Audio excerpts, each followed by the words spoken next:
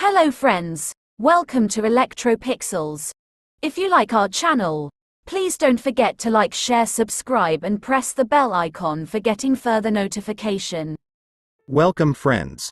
This is a 24-inch LG LED TV. In this TV the complaint is standby red light one-time blinking problem.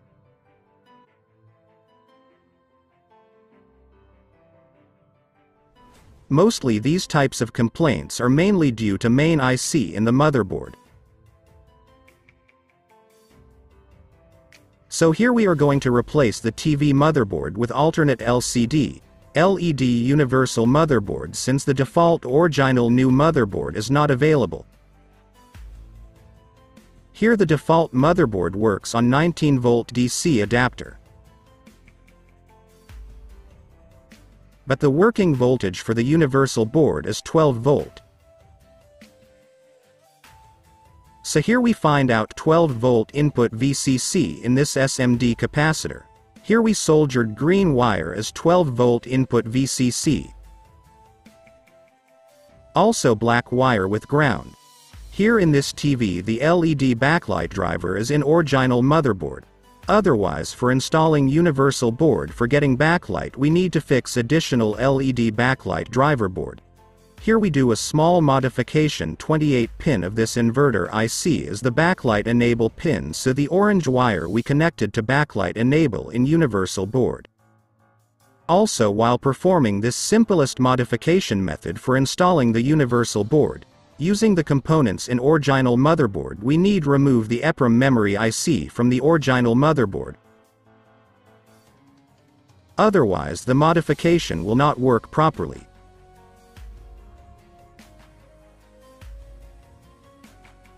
Also here we are using the default IR sensor for the universal board. But here the IR sensor will get the input VCC from the default motherboard. We need to connect only IR out signal and LED signal connection to the universal board. Also finally the speaker wires. Here this panel works on 12 volt input VCC, so we connected suitable LVDS cable. Now before going for the final installation let's check the picture. For that we need to connect the adapter to the default motherboard.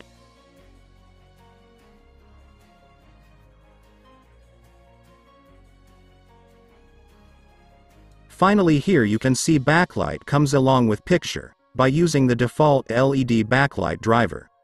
In this condition we can now goes to final installation process.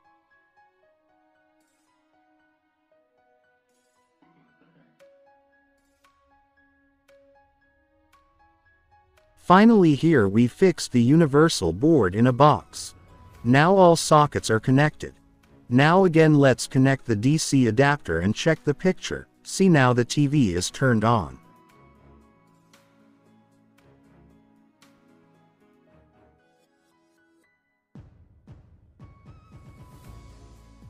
But here you can notice LVDS mapping fault.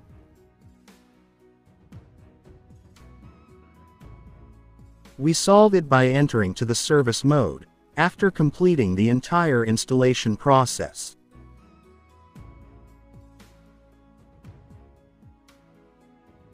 See finally work is done here using this modification method. For installing universal board, no need for additional voltage reducer board, or additional LED backlight driver board.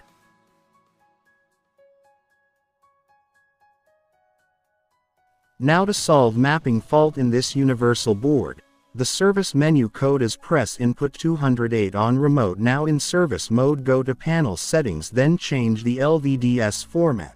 So that's it, now work is done.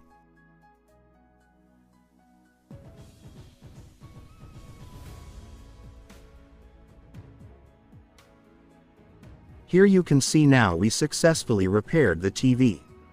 So that's it, hope you liked this video. See you in another video with another interesting topics.